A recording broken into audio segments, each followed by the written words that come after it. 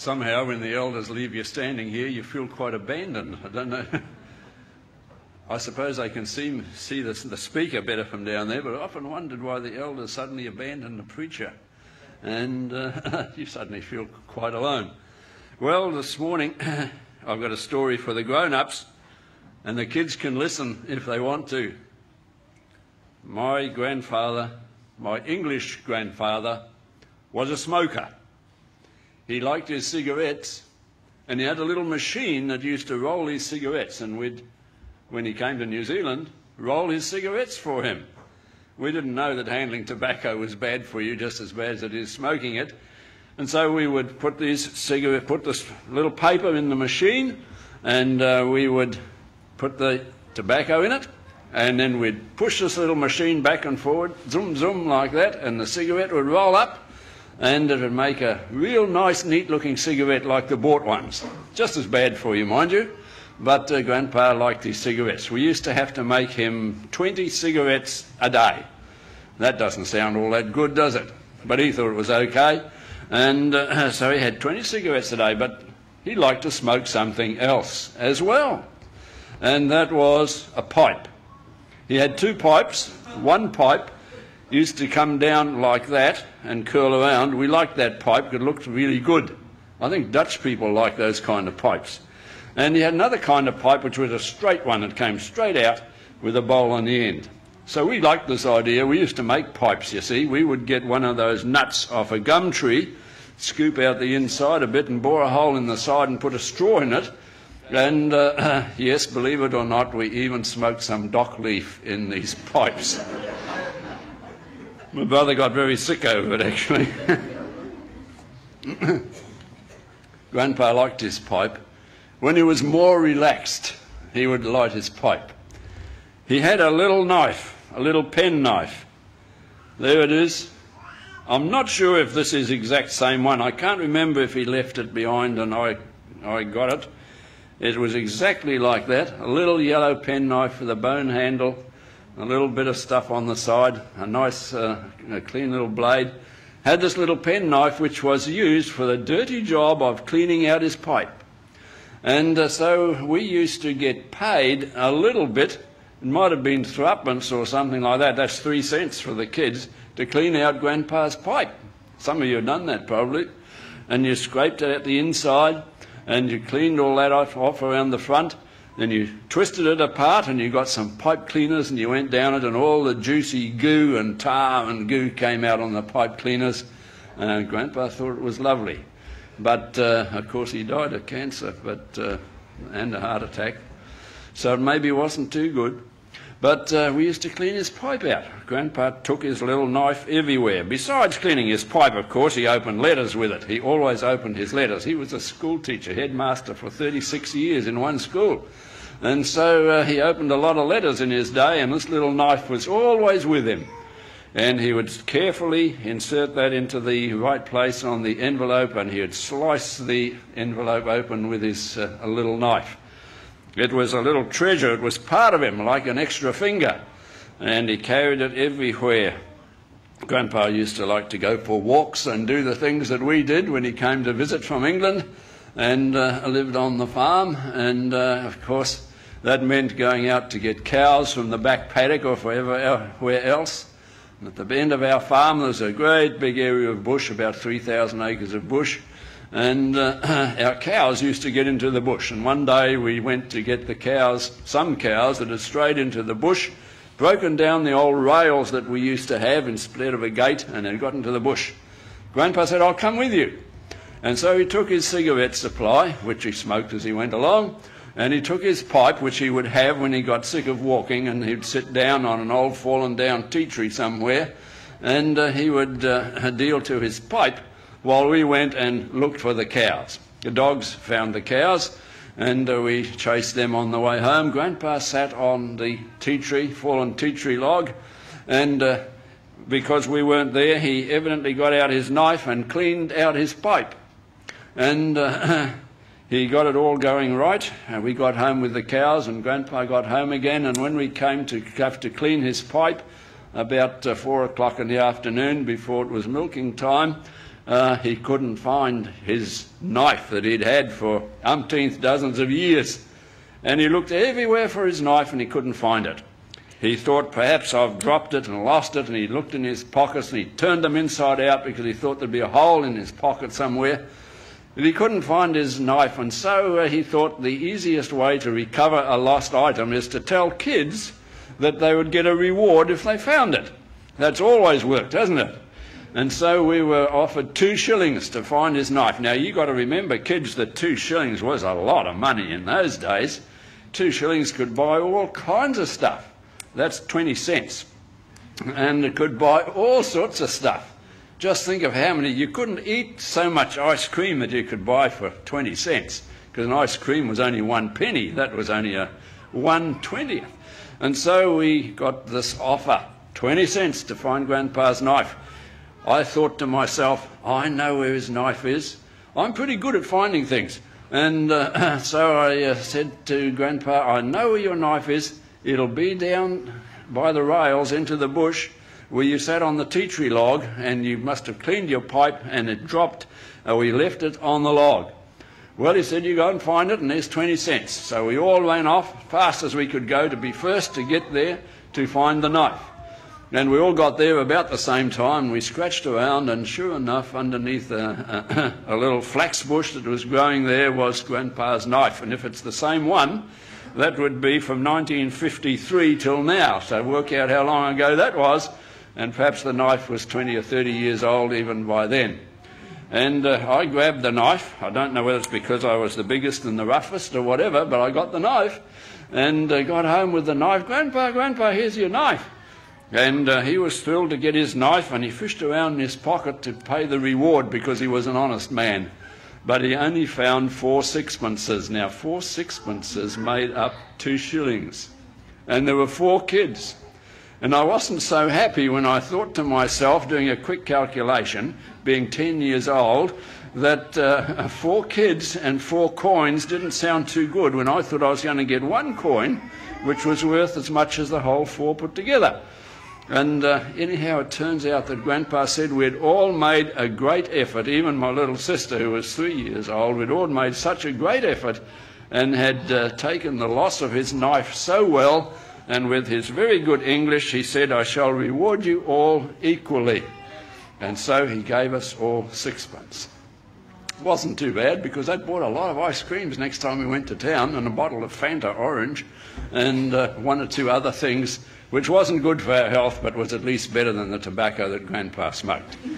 And so the little knife remains to this day, and if it's the same one, and I think it is, because I can't remember how else I would have got this knife, I still use it for some more delicate kind of work. It sits on the windowsill in front of my little workbench there. I rather like it. I hope I don't lose it. If I lose it, I'll have to offer my forthcoming grandkid a very much greater reward than 20 cents, I'm sure, in order to find it. So that's the story of the little knife. And I want to read you a story about a penknife, because this little knife was always called a penknife. And I'm reading from Jeremiah chapter 36. And I'm going to read the whole chapter, not because I'm lazy, but because you need to get the whole picture. I could preach the whole chapter, but I think I'll read it, and I'm using a New International Version. And you might be just as happy to listen to me read it, but look it up in your own Bible if you want to. It's Jeremiah chapter 36, and it reads like this. In the 4th year of Jehoiakim, the son of Josiah, the king of Judah. Remember, Josiah was a good king. Jehoiakim let things slip a lot. This word came to Jeremiah, who was the prophet, from the Lord. Take a scroll and write on it all the words I have spoken to you concerning Israel, Judah, and all other nations from the time I began speaking to you in the reign of Josiah until now. Perhaps when the people of Judah hear about every disaster I plan to inflict on them, each of them will turn from his wicked way, then I will forgive their wickedness and their sins. You see? Jesus is speaking here to the prophet, because Jesus is the one who spoke to all the prophets.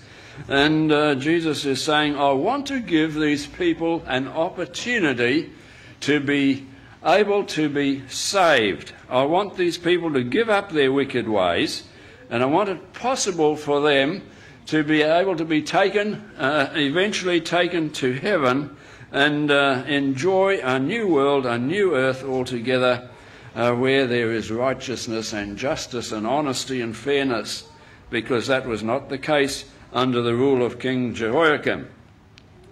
So Jeremiah called Baruch, the son of Neriah, and while Jeremiah dictated all the words the Lord had spoken to him, Baruch wrote them down on the scroll. Then Jeremiah told Baruch, I am restricted. In other translations, some of them it says, I'm barred from going to the temple. I'm restricted, and I can't go to the Lord's temple. So you go to the house of the Lord on a day of fasting, and read to the people from the scroll the words that the Lord that you wrote as I dictated. Read them to all the people of Judah who come in from their towns. Perhaps they'll bring their petition before the Lord, and each will turn from their wicked ways, for the anger and wrath pronounced against this people by the Lord is great. The Lord had decided that these people would have to undergo punishment. They would have to undergo reprimand, and maybe they would get things straight. You see, God had said via the prophets that the Babylonians were going to come and take over their country. And so he said, I will give these people one more opportunity. And Jeremiah was the prophet who was to take the message to the king and on to the people. Baruch the son of Neriah did everything Jeremiah the prophet told him to do. At the Lord's temple he read the words of the Lord from the scroll, and in the 9th month of the 5th year of Jehoiakim, son of Josiah, king of Judah, a time of fasting before the Lord was proclaimed for all the people in Jerusalem, and those who had come from the towns of Judah, and from the room of Gemaiah the son of Shaphan the secretary, which was in the upper courtyard at the entrance of the new gate of the temple, Baruch read to all the people at the Lord's temple the words of Jeremiah from the scroll. Then Micaiah, the son of Gemariah, the son of Shaphan, heard all the words of the Lord from the scroll, and he went down to the secretary's room in the royal palace, where all the officials were sitting.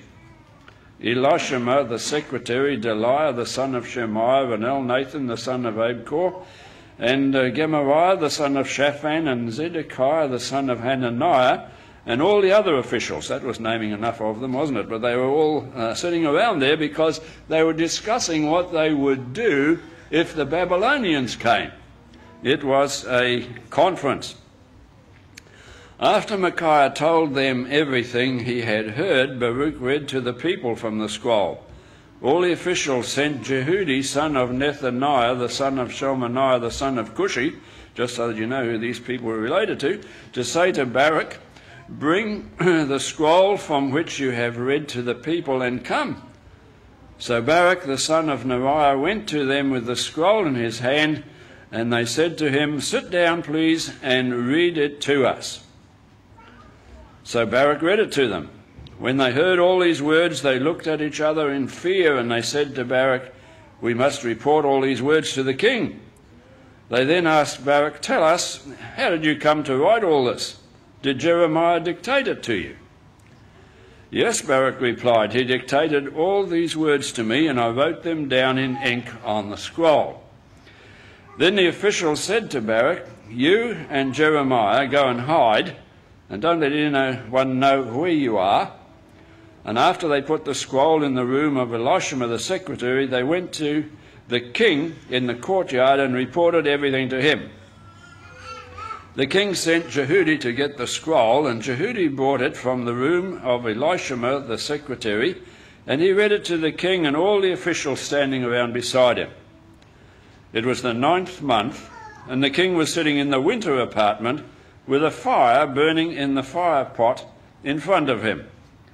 And whenever Jehudi had read 3 or 4 columns of the scroll, the king cut them off with a scribe's knife or a penknife, and he threw them into the fire pot until the entire scroll was burnt in the fire. A whole lot of people were so excited about a message from the Lord and were so keen to see the whole nation repent and to see the king encourage the people to repent that they went to the king expecting something good from him, but the king, with absolute disdain, took out his little penknife and sliced the parchment into pieces. And he would listen to a page and run his knife down and slice it off and chuck it in the fire. The only use for the message from the Lord from Jeremiah, by Jeremiah, was that it be giving him a little bit of warmth. He would get something out of it, even if it was just to warm his hands for a moment or two while the scroll burned up. The king and all his attendants who heard all these words showed no fear, nor did they tear their clothes. That was a sign of repentance. They didn't do it. Even though Elnathan and Delaiah and Gemariah urged the king not to burn the scroll, he would not listen to them. Instead, the king commanded Jeremiel, the son of the king, Seraiah, son of Azariel, and Shelemiah, the son of Abdiel, to arrest Baruch the scribe and Jeremiah the prophet, but the Lord had hidden them. As far as the king was concerned, a message from Jeremiah, the Lord's prophet, was of little value whatsoever. It was only worth as much as the calories that could be produced from it to warm his hands on a cold day. After the king had burnt the scroll containing the words which Baruch had written at Jeremiah's dictation, the word of the Lord came to Jeremiah. He says, "Take another scroll and write on it all the words that were on the first scroll, which Jehoiakim king of Judah burned up. Also tell Jehoiakim the king of Judah, this is what the Lord says. You burnt that scroll, and you said, why did you write on it that the king of Babylon would certainly come and destroy this land and cut off both men and animals from it? Therefore, this is what the Lord says about Jehoiakim king of Judah. He will have no one to sit on the throne of David. His body will be thrown out and exposed to the heat by day and the frost by night. I'll punish him and his children and his attendants for their wickedness. I'll bring on them and those living in Jerusalem and the people of Judah every disaster I pronounced against them, because they have not listened."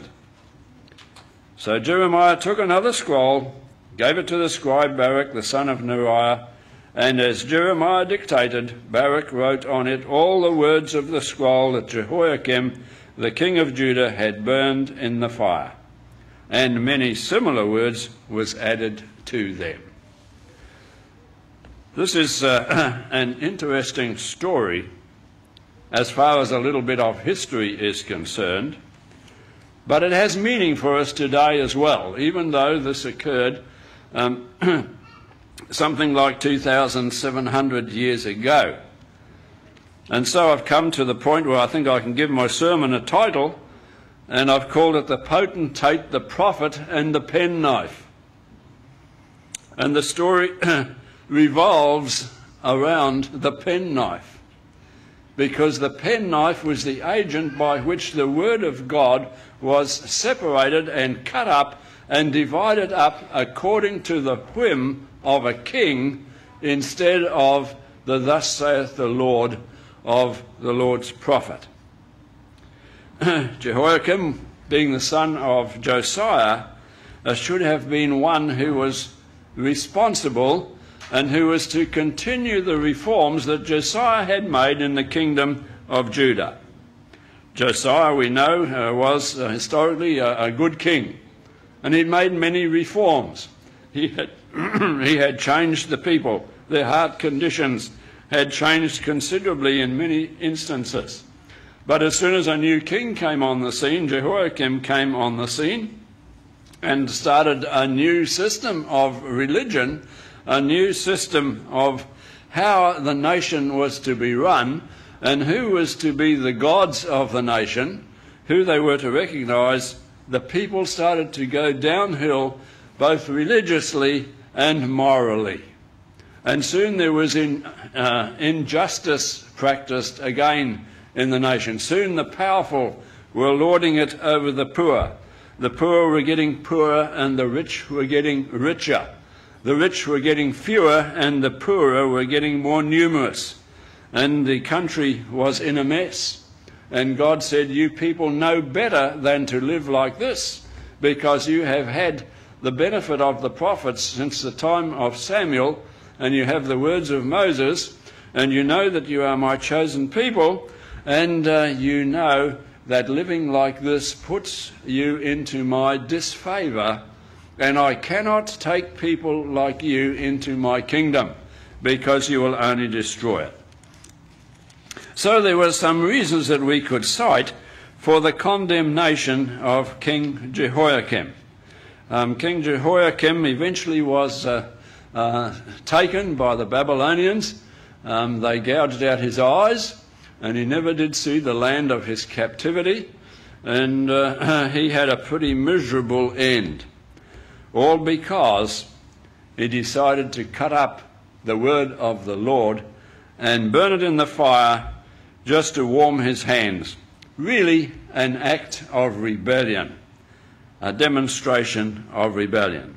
And so I've listed a few things here that we might take note of, and this act that he committed in defiance of the luminous evidence that Jeremiah's message was the word of God. It was known to him without a shadow of a doubt that this was the word of God. And in sight of that evidence, the rejection of it in such a decided way, of course, mitigates against him. And of course, hadn't the psalmist talked a lot about the light that comes from God's word? They had the Psalms of David, and they were able then to know that to walk in the light, as Jesus had summarized it, walk in the light while you have the light. And the only light that Jehoiakim got from the word of Jeremiah, the Lord's word, was the little flicker that came from its being consumed in the fire. Number two, we might say that he rejected not only a message of threatened wrath by God, but also the entreaty of his advisers and his helpers, who begged him not to burn the scroll. At least you might have thought he would have taken some notice of those people whom he had trusted during his reign, his advisers, his helpers, the princes, his own sons, and they were advising him not to burn the scroll, but he rejected their advice as well. And so we have to say that this was a deliberate act of warfare against God.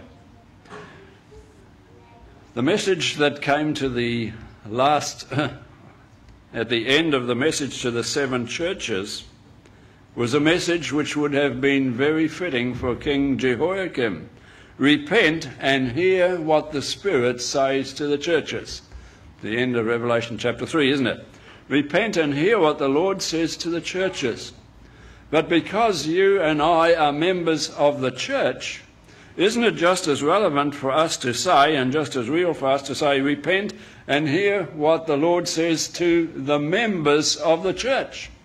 And if you think that means everybody else except me, you could quite justly adjust it again to say, repent and hear what the Spirit says unto me, a church member. And so we have just reason to see that Jehoiakim was very much in opposition to God. His act was committed in spite of these earnest pleas from some of his advisers who stood by. He was taking no notice of anyone but himself. See, one of God's redemptive acts is to send messages via his prophets. It's just as much a redemptive act to get a message from God's prophet as it is to get a message from Jesus himself, or to repeat something or take to heart something which Jesus actually is recorded as saying in some of his preaching messages, because the words of the prophets, whoever they were, came from Jesus anyhow. It's just that they came largely before Jesus came to this earth, but sometimes afterwards. So it's just as important that we take notice of the prophets of old as the words of Jesus. And it's a redemptive act that God sends his prophets with a message which becomes part of God's words to us, just as much as a redemptive act as it is for Jesus to do the things that he did, such as healing the sick and raising the dead, and eventually, of course, giving his life. It's all part of a whole package which we call redemption. And without the work of the prophets, we would have no reason to see the validity in the death and the resurrection of Jesus. It would be an event unaccounted for and of little worth to us unless we see it in the whole picture of what Jesus has done to redeem us and win us back to him. Another reason that we could say Jehoiakim had really gone off the track here was that this act was done on a very special feast day. And a feast day was a day when people were to give their special thought and attention to spiritual matters. And because they would take because he would take the scroll which was read to the people on this day and show such disdain for it and destroy it and cut it up and burn it, it was a despicable thing, because on a feast day the people should have had opportunity to hear the words of God's prophets and to take them to heart. Today is the day of salvation, the scripture tells us. The day today is the day of salvation. For some of those people, that day was the day when they would be most susceptible to hearing a word from the prophet. There was the threat of the Babylonians on the one hand, and there was the message from the prophet on the other. They were aware of the political conditions of the time, and for some of them that day, a special fast day when they did not have to work that day, they didn't have to go and keep the boss happy, they could give their time to spiritual thought and reflection. And this was the day, for some of them, the day of salvation. And that's not too much different for us today, is it? The day of salvation is today, because you don't have tomorrow yet. And maybe tomorrow will not come. For some people, today in this country will be their last day. For some people in other countries, it will be their last day. The other day, for a good number of people in Spain, it was their last day as the train derailed and about 130 or 150 people were killed. 100 or so people killed in an earthquake and landslide in China the other day. Today is the day of salvation. And Jehoiakim should have given those people that opportunity of the special feast rest day. They call them feast days often. Fasting day. He should have given them their opportunity to make their peace with God, because very soon the Babylonians may be taking them over. It gave evidence that he was a fool who rejected the word of God, using his own judgments instead of the sure and certain knowledge of God. The fool has said in his heart, there is no what? There is no God. The fool. Well, the foolishness of rejecting the word of God can lead us even today into a situation where we will take out our spiritual penknife, our mental penknife, and decide that we will take what we want of God's word, or we will discard what we don't want of God's word. The human heart is deceitful above all things. And how easy it is for us to rationalize that some parts of God's word are valid today and other parts are not. I've heard Seventh-day Adventist preachers, believe it or not, say that there are some parts of Scripture that are no longer valid as far as we are concerned living in this day and age. And I would challenge such thinking all the way, because the Bible stands as a whole. God's word stands as a whole. The prophets do not contradict each other.